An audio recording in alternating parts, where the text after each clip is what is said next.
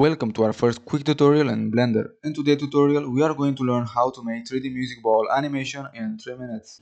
First, we need to add the plate and the ball and align the ball position with the plate and add auto shade smooth for the ball.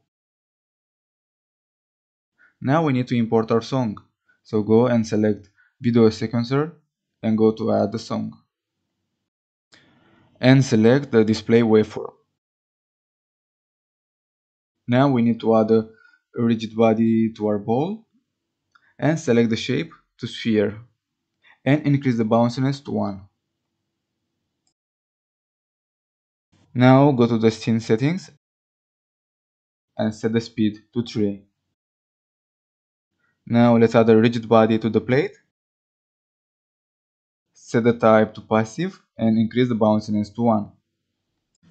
Now you can play with the bounciness for each plate until you get the results you are looking for. Now you can play with the scale of the ball and the plate, and at the end you apply it. Now we set the plate position and create a path for the ball to follow. Keep in mind that you should calculate the frame every time the ball drops and reach the beginning of the high note from the song.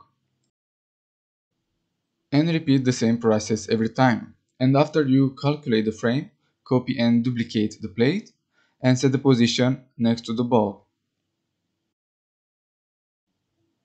And repeat the process. And that's it. Thank you for watching and I hope you enjoyed this tutorial.